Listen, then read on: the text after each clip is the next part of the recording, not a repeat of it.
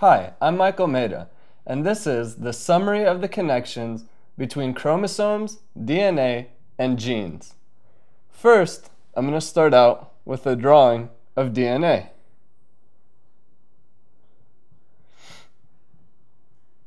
DNA contains all the blueprints or information necessary in order to build an organism.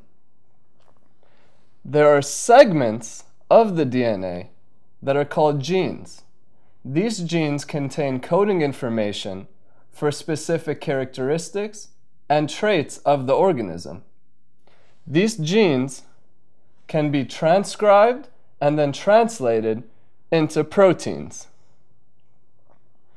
These proteins have then different biological functions responsible for the organism's shape, structure, and function.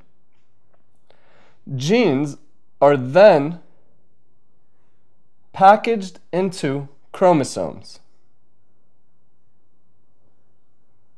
So here we have a simple drawing of a chromosome. A chromosome contains a bunch of different genes.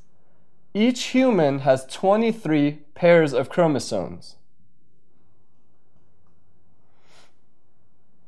Each chromosome has specific genes that are packaged into it, and we get one pair from the mother and one pair from the father.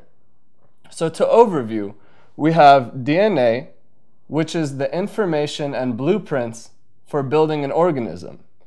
We have segments of the DNA called genes that code for proteins that are responsible for characteristics and traits of an organism. Genes themselves are packaged and organized into chromosomes. We have 23 pairs of chromosomes, one from our mother and one from our father. I'm Maidaa, and this has been the summary of the connections between DNA, chromosomes, and genes.